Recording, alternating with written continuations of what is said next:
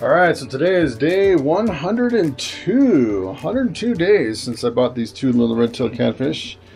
I'm gonna turn off the pump here. I've been taking videos every single day, posting them up on YouTube so you can see how fast they grow.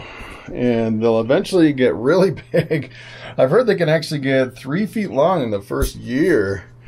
And look at how big that guy is. I actually came up a little bit earlier, and he was coming right up to the water right here. I probably could have fed him right out of my hand, which is pretty amazing that he's getting that friendly.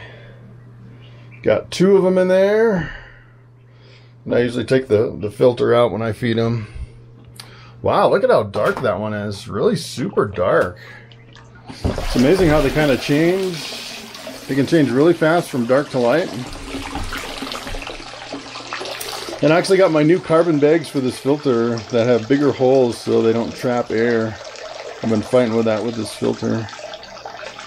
And the funny thing is yesterday it kind of smelled a little bit fishy, even though it hasn't even been a full week since I did a water change. And today it doesn't smell fishy at all. So I don't know if I just left a little extra food in there. It was kind of smelling a little bit. I usually use my net and take out all the extra food after I feed.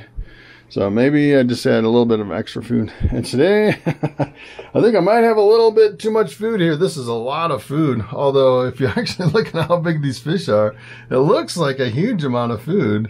But they eat more and more. So this is actually a combination of 3 different frozen foods. This is cod, tilapia, and shrimp tails that I bought at the grocery store.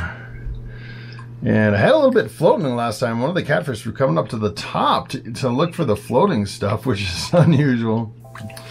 All right, so I'm gonna take this camera and give you some underwater video. Look at those guys, how big they're getting.